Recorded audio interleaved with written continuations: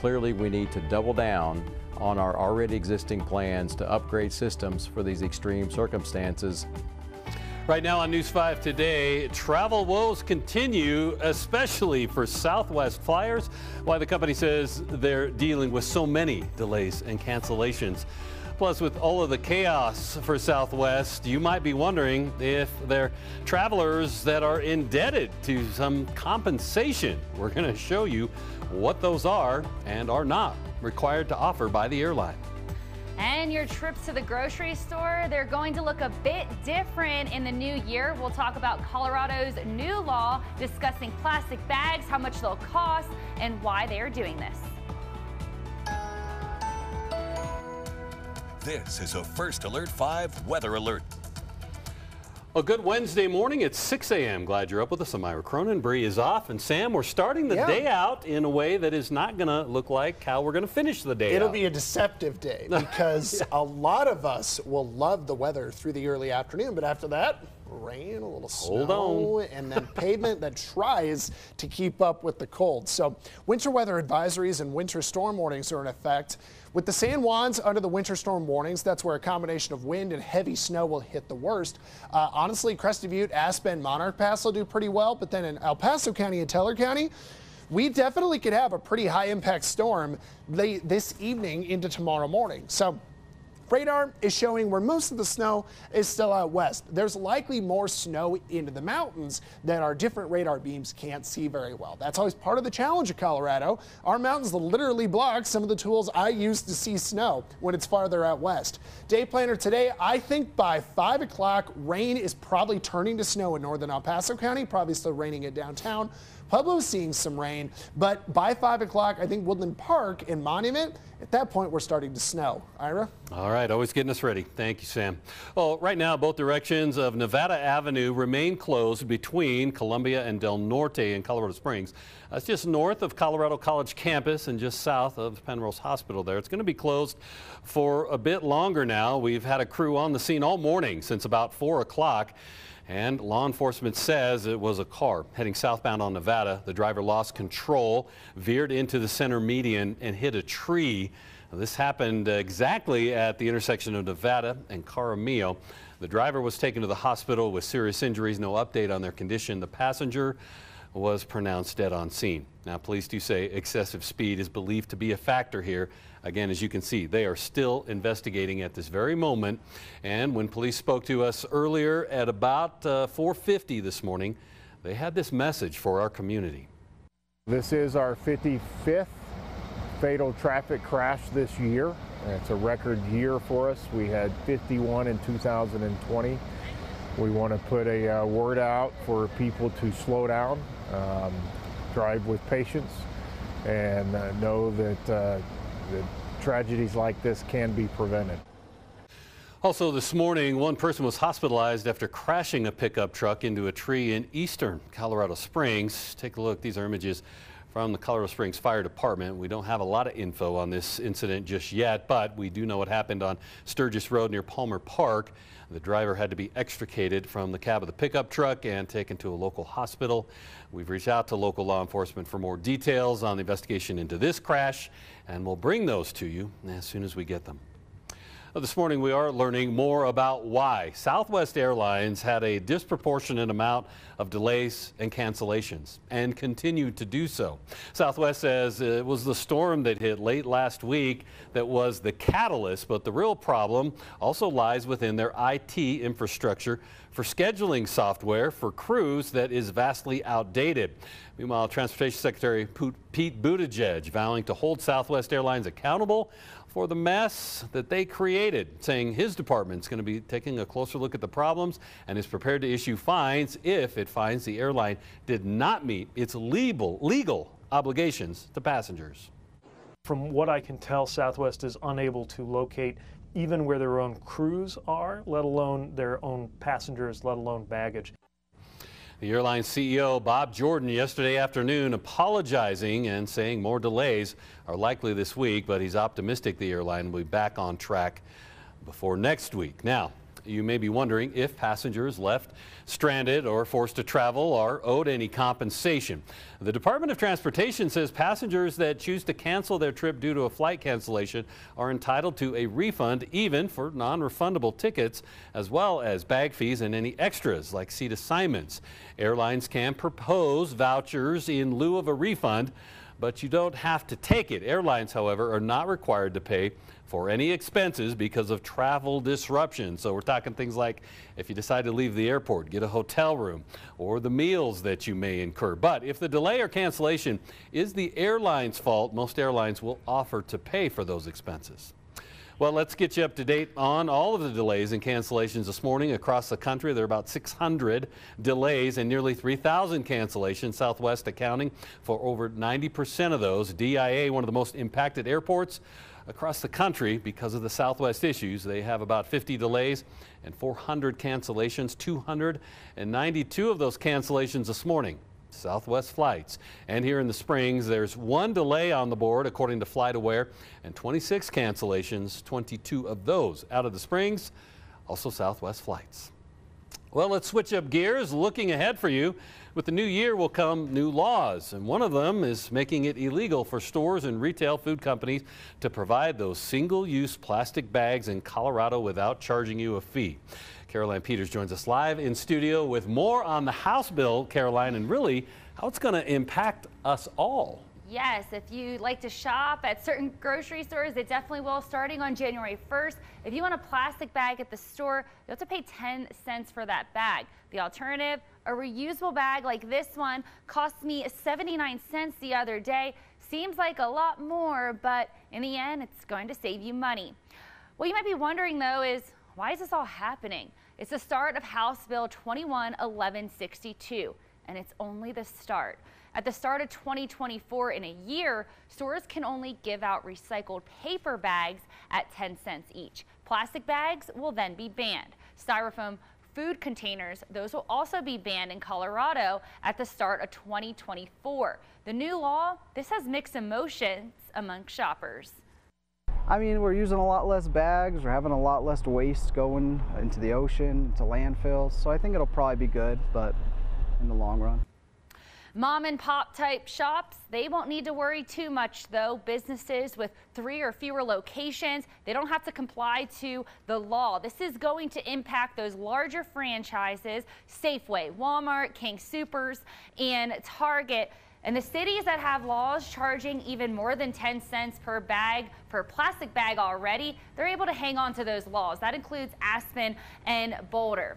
In our next half hour, we're going to hear from someone who's opposed to this new law. We'll have a statement from one company banning plastic bags entirely starting January 1st. Back to you. All right, thank you, Caroline. And also starting in April of 2024, businesses that have the recycled paper bags in stores will pay 60% of the carry-out bag fee revenue to the municipality or the county that the store is located in. The business can keep the remaining 40%. All right, on a weather alert Wednesday morning, let's get back over to meteorologist Sam Schreier timing out this winter storm. Still trying to get our web story updated. Usually, I have my forecast all the way done on our website, KOAA.com, by like 5:30 at the latest, but today, I'm still finishing it up. That's how difficult I have the storm. Now, we're talking about this moisture trapped in the jet stream. It came out of the Pacific, and it's flowing across the west, giving California, Oregon, Washington much needed snow, and we're bringing in that snow through the western slope. Now, I want to show you just kind of right away what additional snowfall could kick out through the mountains here. San Juan Range, doing really well. Telluride about 9 to 10 inches of snow. Durango like 3 to 4 inches. Wolf Creek Pass 9 inches. That could be a little conservative on the number here. Maybe an easy foot up into Wolf Creek Pass through tomorrow afternoon. Monarch Mountain 7 to 8 inches of snow, and then we pan up a little bit. Kind of thinking that Crested Butte, we're about 5 to 7 inches of snow there. I think that I-70, let's say you had travel plans tonight through tomorrow morning, well, snow could range from anywhere of like 3 inches to maybe as high as 7 inches. kind of depending on the spot you live in. And we'll talk a little bit about how locally there's some good looking snow on the way. But there is a large spread in our weather models. I look at a whole suite of products when I get in, and I've had stuff telling me as high as 10 inches, and I've had stuff telling me as low as a ½ inch at Monument. It's one of those storms. This is why our job can be really difficult. So I look at that and I try to give you guys my best estimate of what will happen. I know that we're going to get rain that turns to snow. It should be worse in northern El Paso County and Teller County this afternoon and tonight. Now, one of the challenges I'm going to face is road temperatures. We will eventually get them to fall to freezing after midnight, but that is going to melt the snow at first, and then that's when the ice comes, is after midnight, because you're going to have water on the roads. Probably more of an issue in the Pikes Peak region because more snow is there. But look at the road temps from 2 p.m. through 10 p.m. We're still not even to freezing on the roads in downtown in Colorado Springs. Monument should be by 10, but in Pueblo, I mean, even at 10 o'clock, we're seeing road temperatures in the 40s. So how do you forecast snow when you have that much warmth on the ground? It'll be actively melting it a lot of the night. Even air temperatures in Colorado Springs, this is 6 a.m., are finally into the mid-20s. So it's a warm storm in general, and it will start as rain. Rain showing up by about 2 o'clock in the Pikes Peak region, maybe as soon as 1 in Teller County. It starts to turn to snow by 3 in Teller County, 3 to 4 in Monument Hill. And then downtown by like 6, we should have all snow, and that's when it could just be dumping accumulation from mid-afternoon through the evening. 4 to 8 inches in the Pikes Peak region, that's Teller County, Monument out through Callahan. Less when you go to downtown, an inch or less in Pueblo.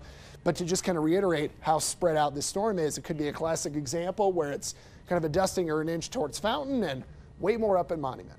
Let's hit traffic. And I'll do a really quick traffic hit. This is I-25 at Garden of the Gods Road. No issues here, and on my traffic map, still covering that accident that our photographer Juice has been out on Nevada. Ira? All right, thanks, Sam. Coming up next on News 5 today, crowds of people not unheard of at DIA, but crowds of luggage unattended. That's the situation this morning in the wake of the Southwest service meltdown. Plus, at 6:18, Sam's back, giving you a deeper look at the week ahead, even beyond this storm that's arriving later today. Don't miss his Super 7-day forecast. Also ahead, with so many flights canceled, people are looking to hit the road instead. Show you how it's impacting our local car rental businesses and whether or not they can serve everyone that wants to rent a car. Right. This portion of News 5 is sponsored by The Good Place. Book your traditional or Ashiatsu massage today to de-stress and relax with our 5-star service and products. Welcome back. 6:15 on your Wednesday morning. Pandemic restrictions on asylum seekers known as Title 42 will remain in place for now. The Supreme Court ruling yesterday to keep the policy until the case can be heard in February. Now, it was scheduled to be lifted December 21st, but a last-minute stay kept that from happening. Immigration advocates argue the policy goes against American and international obligations to people trying to escape persecution. They also argue the policy is outdated with the improvement of COVID treatments. Right now, delays and cancellations have left nearly 10,000 bags unattended up at DIA, leaving those from flights that never left Denver searching for their bags, some waiting in line for 3 hours just to file a baggage claim, hoping their luggage stayed in town after their flight was canceled. Jafar Barani is one of those who's been impacted by this situation, and yesterday he and his family made it all the way to their gate, or this was on Monday, I believe, when their flight to San Jose was canceled.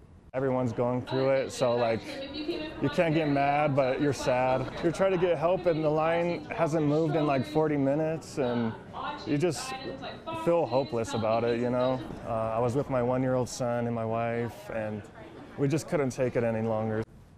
After waiting in long lines all day on Monday, Barani came back to do it all over again yesterday.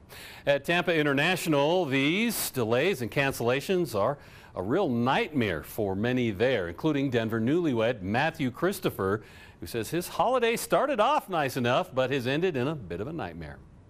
This is obviously going back to see your friends and your family and doing the festive things. It's my wife's birthday and our first honeymoon as a married couple, and we don't have our bags.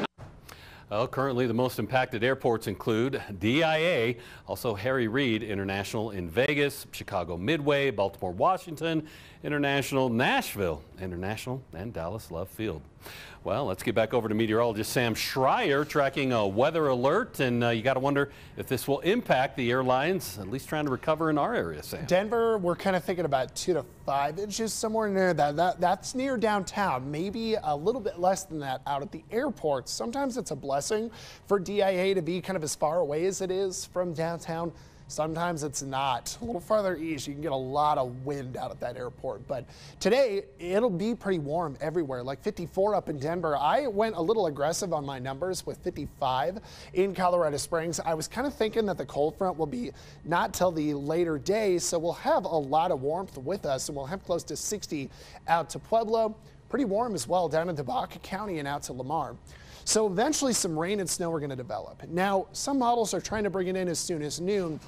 In my opinion, it's probably developing between 1 to 2. So by 2 o'clock, we're looking at snow that's still pounding the west, a slope, but then in the Pikes Peak region, rain from Teller to El Paso County and up into Denver. So at that point, snow starts to quickly change over the higher up you go. So by 3 to 4, we should be snowing in Teller County, and then accumulations will follow. In Monument, by 3 to 4, rain should be changing over to snow. So after 4, we could be looking at accumulation, but downtown, we may not really get that snow changeover until, let's say, a little closer to like 5 or 6 p.m. And probably you could be missing out on rain for a little while, but eventually it should drop on in.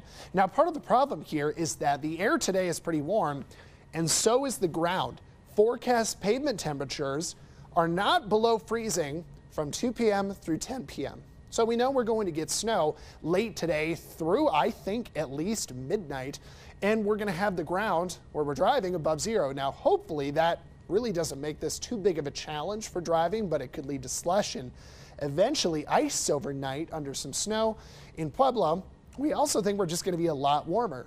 So that's why this is such a difficult forecast, because I'm trying to account for some melting on the ground. I think that Pueblo actually has the ability to get at least 2.5 inches to fall, but only an inch or less is really going to stick around in a lot of the ground. Kind of similar for Canyon City, about 1 to 4 inches in Colorado Springs, 4 to 8 inches from Black Forest to Monument to Woodland Park. The 8 inches is a little aggressive. That's a little high.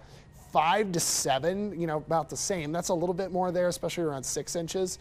And I think when you break this down over the counties here, especially like the Pikes Peak region, that snow changeover happens quicker in Teller County, and it happens quicker north of Briargate. So that's why those totals are, twice as high as what we could see downtown. Kind of a common snow setup. If you just moved here, you're a little new here to see that much of a spread over the city, you'll probably learn pretty quickly that's just the way life is in Colorado Springs. But we're going to have that snow through tomorrow morning, and temperatures will fall below freezing, so untreated roads probably will get icy overnight into Thursday morning, and we have snow chance next Monday. Pueblo, I think that eventually we'll get just into freezing by tomorrow morning, so not a whole lot of accumulation, but you could still have untreated pavement that has some water on it that might get a little icy Thursday morning. Kind of upslopey flurries are possible overnight through Thursday. So Canyon City, maybe a little bit of ice on the roads through Thursday morning, but not a whole lot of accumulation. Woodland Park, that's that different story. Snow starts falling as soon as about 3 to 4. That quickly accumulates through the evening commute to at least 3 to 4 inches, and then we could still get a few more inches through Thursday morning when untreated roads would get slick. Let's hit traffic. We'll do a look at I-25 and Tejon.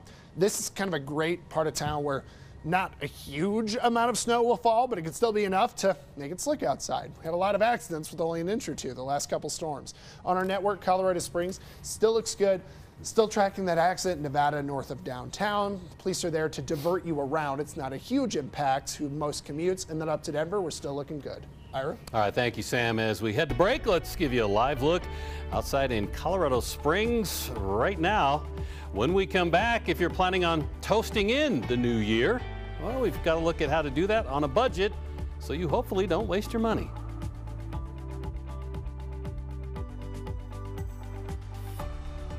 Whether your schedule has changed or stayed the same, watch on your time. Search for KOAA on your device, streaming 24/7.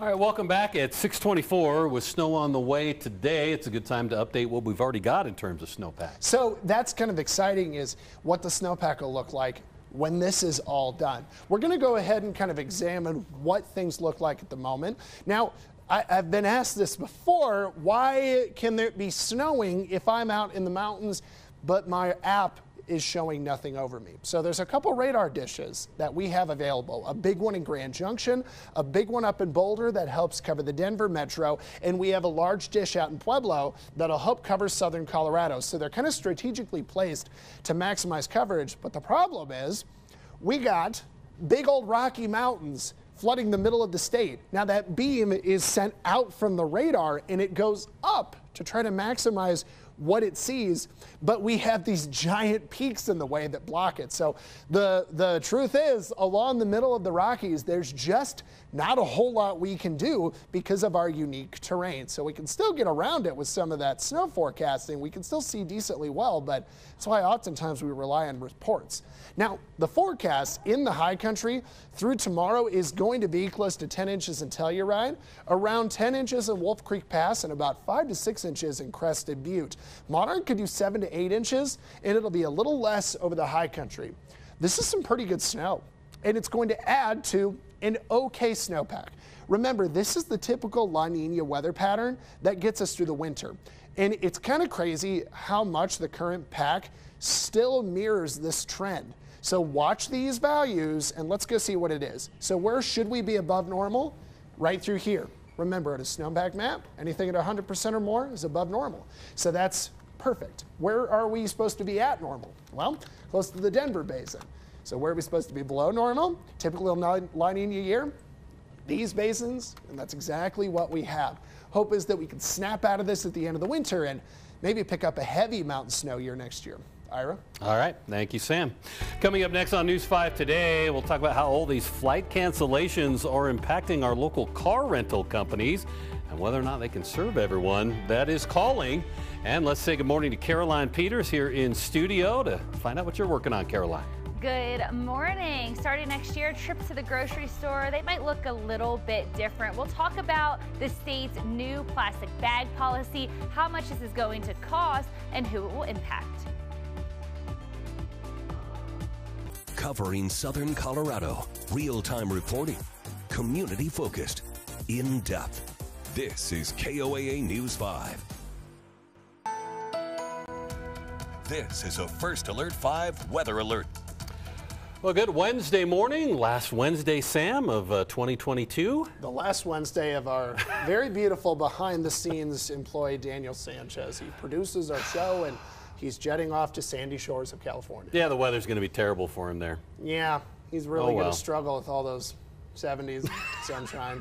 All right, well, if you're looking to get home from work today, if you're not lucky enough to have the week off, that might be a challenge today. Yeah, no kidding. I think that we're going to have pretty intense snow try to develop in the Pikes Peak region late today and tonight. So there are winter weather advisories already in effect in northern El Paso County, including Teller County, but the worst snow is forecast to be over the western slope tonight through tomorrow. Already seeing some pretty good snow out there, but let's kind of jump to today.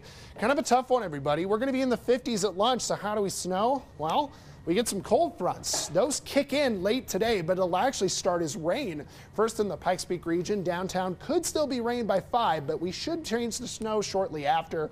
Pueblo, we may not change the snow until after 6 or 7 p.m. Ira? All right, thank you, Sam. Well, happening right now, both directions of Nevada Avenue closed between Columbia and Del Norte in Colorado Springs. That's just north of the Colorado Campus College. It's just south of the hospital there, and it should be closed for another hour or two. Now, we've had a crew giving you a live look on the scene since about 4:30 this morning, and it looks like they might be wrapping up their investigation. Looks like they've got a wrecker in there now hauling that crash car away. But what we learned from law enforcement before 5 a.m. this morning is they believe there was a vehicle heading southbound on Nevada. The driver lost control, veered into the center median, and hit a tree. This happened at the intersection of Nevada and Caramillo just after 2 o'clock this morning. The driver was taken to a local hospital with serious injuries. The passenger, unfortunately, pronounced dead on scene. Excessive speed is believed to be a factor here, and law enforcement had this message for our community. This is our 55th fatal traffic crash this year. It's a record year for us. We had 51 in 2020.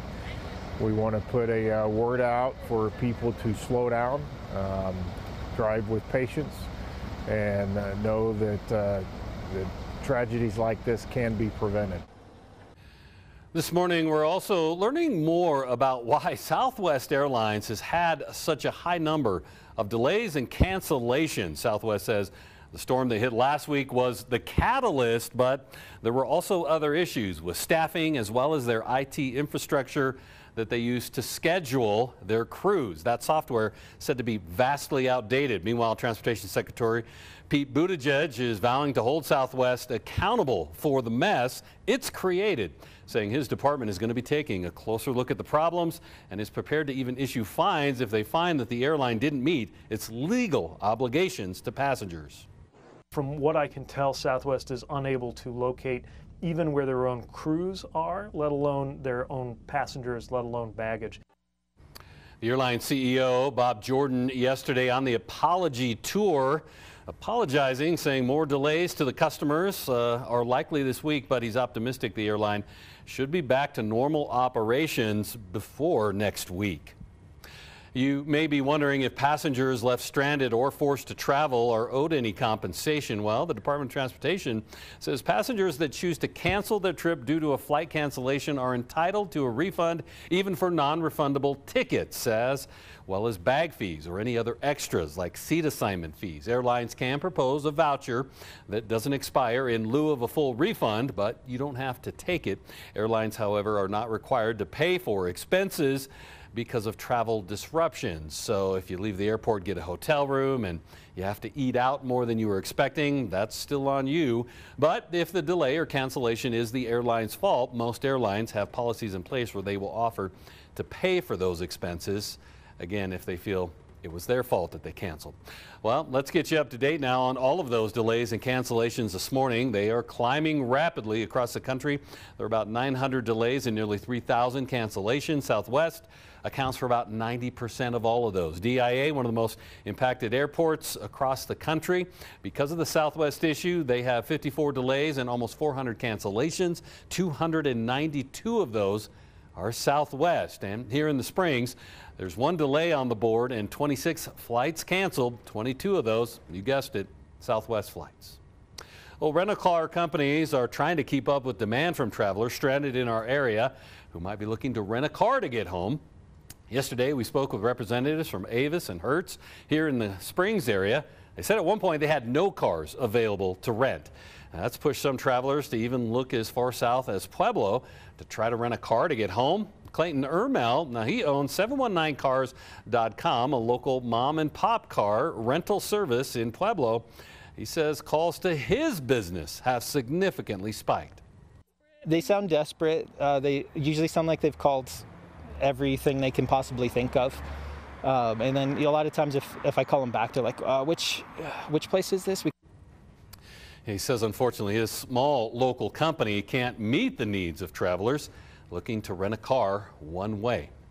Well, with the new year will come new laws. One of them is going to make it illegal for stores and retail food companies to provide those single-use plastic bags in Colorado without charging customers a fee. Caroline Peters joins us more this morning on the House bill that is making all this happen. And how's this going to impact us all, Caroline? Well, if you shop at stores like Target, it'll definitely impact you starting on January 1st. If you want a plastic bag at the store, you have to pay 10 cents for that bag. The alternative, a reusable bag like this one, it cost me 79 cents the other day. Seems like a lot more money, but in the long run, it'll actually save you money. You might be wondering, why is this all happening though? Well, it's the start of House Bill 21-1162, and it's only the start. At the start of 2024, stores can only give out recycled paper bags at 10 cents each. Plastic bags, they're going to be banned. Styrofoam food containers also banned in 2024. The new law having mixed emotions among shoppers. It sucks because I use plastic bags to carry my groceries home because I don't have a car. And now I have to go buy used you reusable bags to go grocery shopping and have to carry all that extra stuff to the grocery store.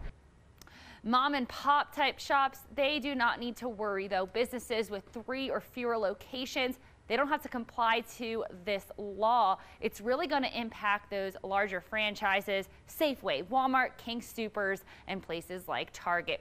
What about the cities that have laws already charging for plastic bags more than 10 cents? Well, they're able to keep the charge that they already have, and also that includes Aspen and Boulder.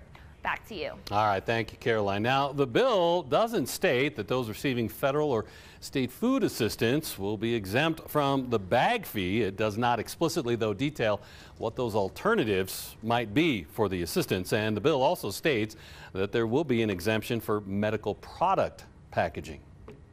Well, although they don't have to, Walmart will not be providing single-use plastic or paper bags at checkout or pickup starting January 1st, so in just a few days.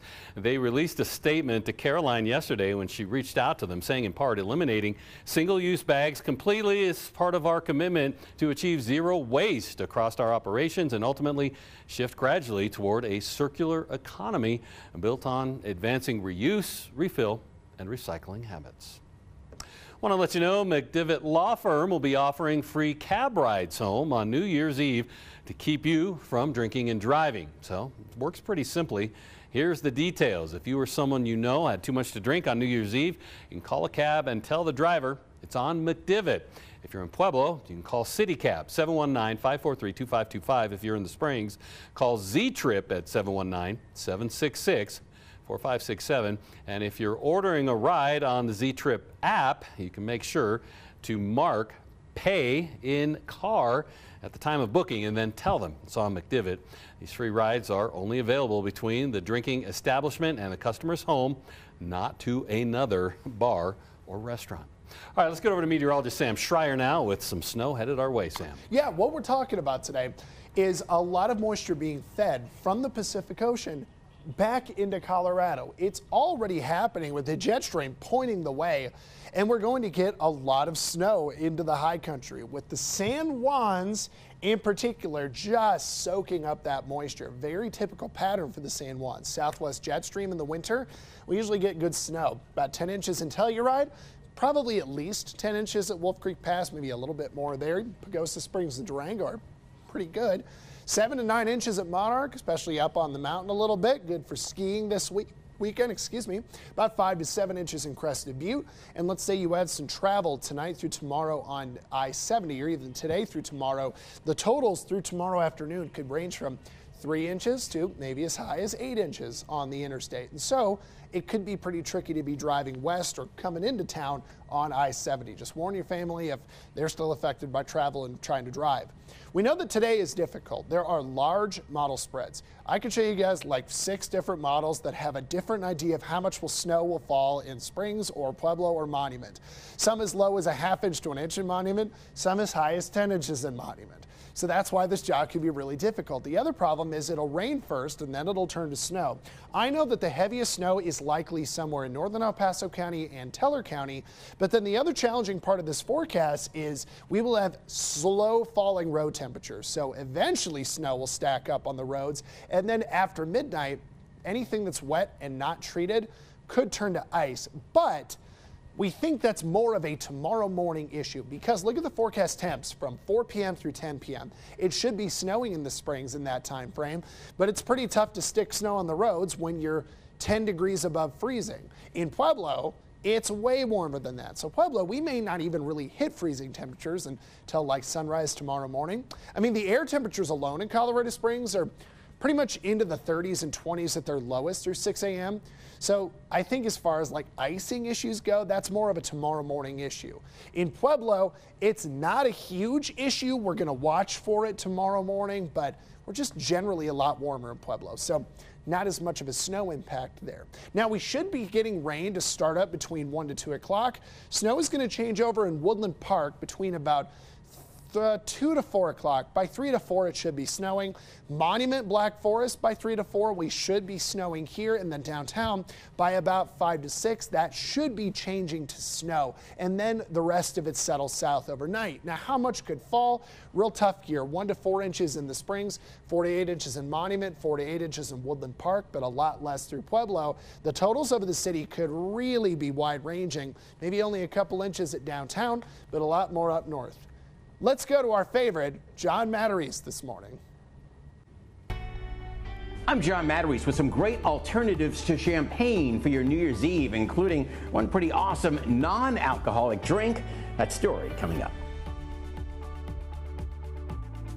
Back in your Consumer Watch this Wednesday morning. For most people, buying champagne might be a once-a-year occasion, maybe for New Year's Eve. But you don't have to have a champagne budget for a champagne taste. Consumer reporter John Matarese shows us some affordable options, even some non-alcoholic, so you don't waste your money. Molly Wellman is a mixologist, a bartender who specializes in unique drinks. For New Year's Eve, she says, I mean, champagne's great, but you can like spruce up champagne. Molly suggests you dazzle your guests with something different that can cost less than fancy bubbly. It's called a Boothby, and it dates back to 1900. The Boothby cocktail mixes bourbon, sweet vermouth, and sparkling white wine. And we're just going to put a little bubbly on there, and voila. She also suggests a passion fruit French 75 from World War I that's made with gin, then we're going to add some passion fruit juice. And for a little sweetness, some simple syrup. And a touch of sparkling wine with no need for expensive champagne. Champagne is champagne, right? It is a protected name from a specific region in France, and it is the most expensive sparkling wine on the market. Adam Teeter of Vine Pair says to get the champagne feel at a lower price, try Cava, which is made the same way as champagne, or Prosecco from Italy, which has a much more affordable price tag. You should not spend more than $25 for a Prosecco. Adam, like Molly, suggests using it in a cocktail to save on costs. Now, if this all looks great to you, but you say, you know, it might be too much alcohol for some of my guests, Molly says don't worry. There are also some great non-alcoholic New Year's drinks, including this one that I can even drink here in the job. We're going to add 1 ounce of our spiced cranberry. It's a non-alcoholic holiday mule with cranberry juice, then just a little bit of fresh lime juice. Finally, alcohol-free ginger beer. It's just a beautiful holiday drink. As more and more people discover the old things, they're bringing them back. Affordable champagne alternatives so you don't waste your money. I'm John Matarese. All right, well, some important news in the weather department, Sam, as we are weather alert and we got snow moving in later today. Yeah, I'm swinging over to high temperatures. I kind of wanted to jump out here because it allows me a little bit more time to kind of analyze what kind of snowfall could be on our way. This is going to be a difficult forecast. I was kind of saying on Twitter that I think this is one of the more difficult ones I've had since last May. Remember that huge snow last May? Well, that one was difficult. That one was hard, and this one's kind of similar where it's starting warm and then we have to try to grab some snow. 50s and 160 out there for Pueblo as a high today. So the atmosphere from yesterday is going to still be quite warm. Now, we should be looking for snow later in the afternoon, but it starts as rain. Even Teller County, between 1 to 2, there could be some rain. It'll quickly change to snow in Teller County, especially like Woodland Park, but by about 3, we should be seeing snow. By 4, it's snowing, and at that point, it's probably really starting to pack up. These big wet snows can just dump heavy amounts, especially in Teller, in northern El Paso County. By 6 o'clock, even like Pikes Peak region, even downtown should be seeing rain. At that point, it's turned to snow. But newer guidance isn't as favorable to Pueblo, and especially south of Pueblo, there probably won't be much moisture. One of our big issues here is the roads. Now, we're warm today. We were going to be warm from yesterday, so that ground heats up really quickly. Pavement temperatures are forecast from 2 p.m. through 10 o'clock to be above freezing. There's a pretty good chunk above freezing, too, even in the Pikes Peak region, but in Pueblo, it is way above freezing through 10 p.m. So if the ground is that warm, it's pretty tough to stack snow on it, right? And a lot of it could melt in the pavement, which is great for evening travel, but difficult for my job trying to let you know how much could fall. This is what we're going with accumulation right now. I have a big feeling these numbers will change in the afternoon.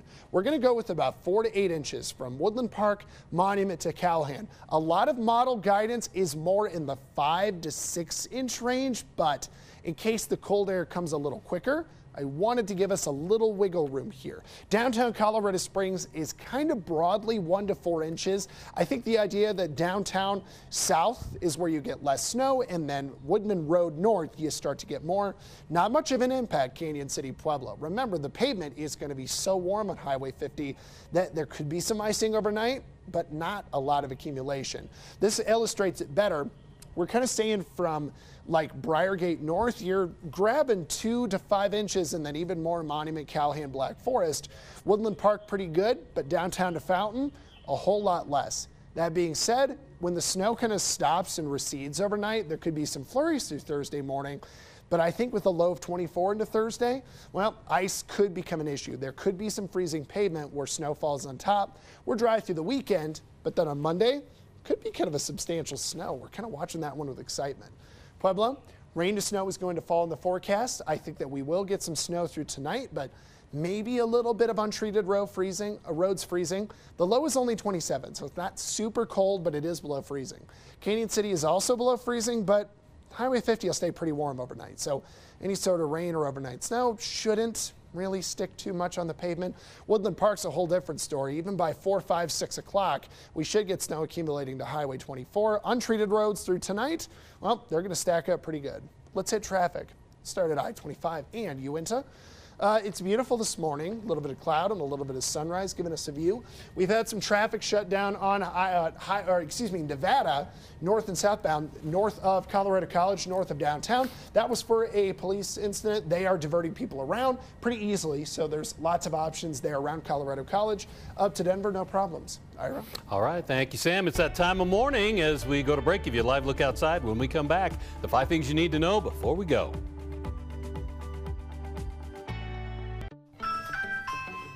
Hello.